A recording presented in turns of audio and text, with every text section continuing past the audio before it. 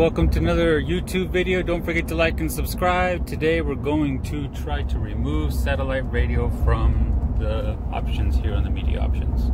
So using this button right here in the middle, you can kind of go through the media here and click on, AM, FM, FM 1, 2, and 3, and then it goes into satellite radio and such. Well, I don't have satellite radio, so why am I going through satellite radio if I don't need it, right? So we're going to try to see if we can get past that, okay? There's plenty of options here. I don't know if it's going to stay in it here, or if it'll remove it completely, or if it'll be another option for me to access it. So we're going to see if we can figure this out and see what we learn on it. All right. Okay, so the first thing we're going to do in the video is connect our ELM327 down to the OBD port right down here.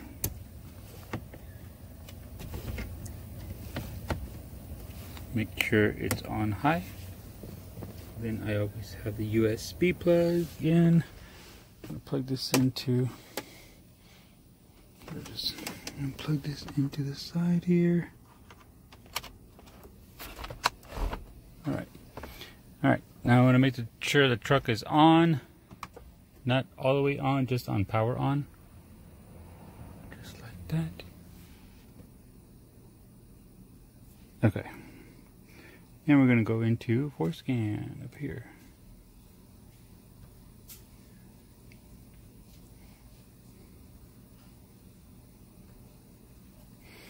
Alright, down here on the very bottom left, we're going to click on Connect. Make sure it's on H, and it is. Let it connect. It found our truck. We're going to click Yes.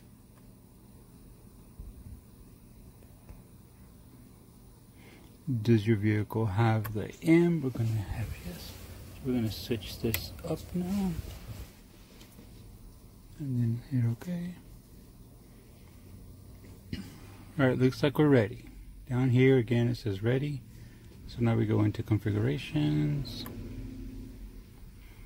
Alright, so now we got to go into the APIM as built. This one right here. Down here on the bottom, we're going to click on play.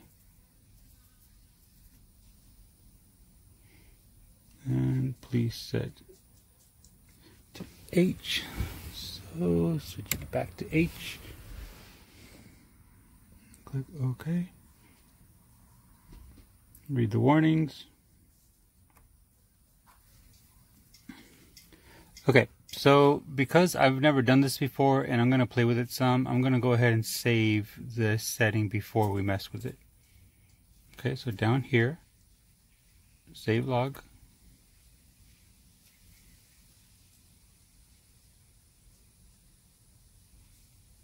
I'm sorry, right here, save all.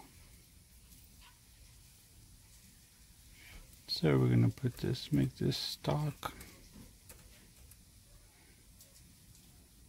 Stock APIM. Right? All it does is saves all these exact settings here. Right, so they're saved now. So now we can go in here and mess with it. So I want to change and see if this works. We're trying to remove Sirius. So I understand you have to reduce the number by 2 on the very first digit. If you have an A, you make it an 8.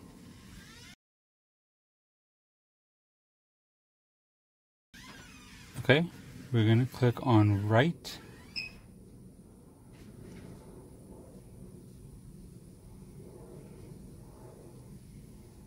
$7D00101, the very first digit. Yep, we look okay. So let's see what happens now.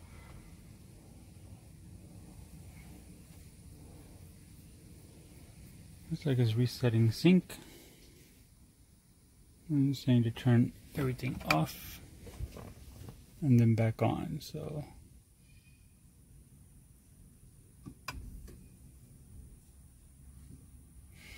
let's sync load and we'll see what happened.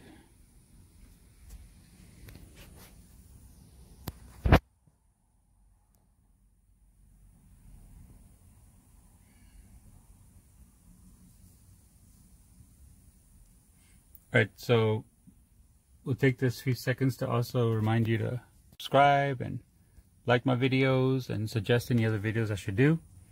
And thank you guys for suggesting some of the videos that I've been working on. If you have any questions, feel free to contact me. I'll be happy to help with whatever I do know. I'm not a pro at this. I do want to thank FORScan and FORScan.org and the forum for all the info they provide and all the guys that help with these modifications here. So it looks like it's loading now.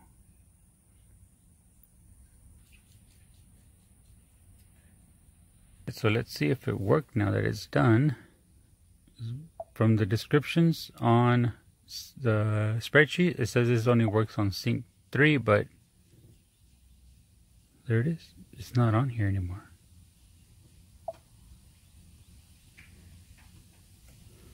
Let's see what happens now when we...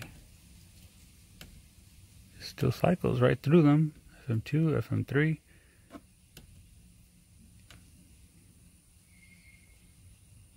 Just skip the CD, went to FX4, SD card. Wait, let me go a little slower to make sure everything.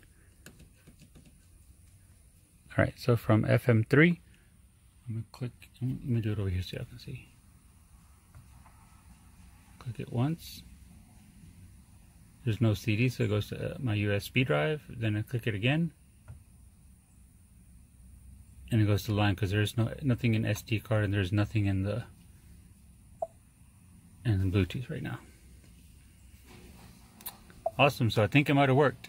So now, if you ever want Sirius back on, just remember to increase that very first digit right there by 2. If it's an 8, you make it an A. Actually, don't take that word for word because some of these other letters and numbers might have changed. Alright. Alright, so now that everything took, all the changes took place, you want to go down here and just hit stop. Okay. Now that it's stopped, you want to go back to the car on top, and then down here on the bottom, hit disconnect. See, no, it says not connected. So now you can exit out. And you're all set to unplug. Alright guys, thanks so much for watching my videos. Check out some of these other videos I also have. And don't forget to like and subscribe.